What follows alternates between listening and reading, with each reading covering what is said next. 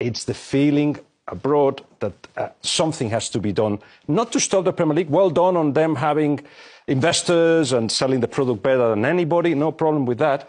It's just that how can all we get close to that? It feels to me the Premier League is just flying away from everyone, and it's not. Well, I'd like to disagree with that, because we're talking about a team, namely, you're talking about Real Madrid.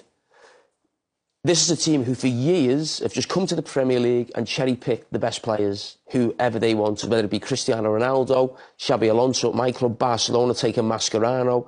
That's what Real Madrid did. And they've always done that. They've always attracted the best players in the world who've gone there. So notoriously, before what you're talking about has happened in the Premier League right now, Real Madrid had the most money. And then it was absolutely fine. I'm not judging that the Premier League are doing the wrong thing. What I'm saying is that you're actually... Being an even, making it an even league. It would be ideal. It's never been even before, because Barcelona and Real Madrid have always took the best players in the world from every other club. So you agree with the unevenness of it? Or do we... There's this situation which I find a little bit, is the word hypocritical. In the Premier League, everybody's proud of having a league in which the money is distributed evenly and makes the competition better, doesn't it? We agree on that. But then when it comes to Europe, you ask the Premier League, we could ask the Premier League clubs to say, should we do that even as well in Europe? It's the same sport in England. Why should the Premier League do that for the rest of Europe?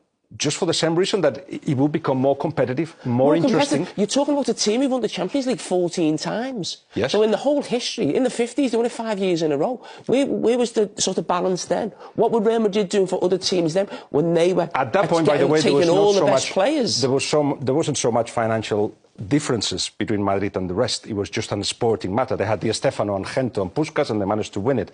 We want to go back to that, don't we? We want to go to a place where it's not won by the best finances. Real Madrid had the most money. You're talking about the Premier League being competitive. Real Madrid and Barcelona don't look after their own clubs in their own league.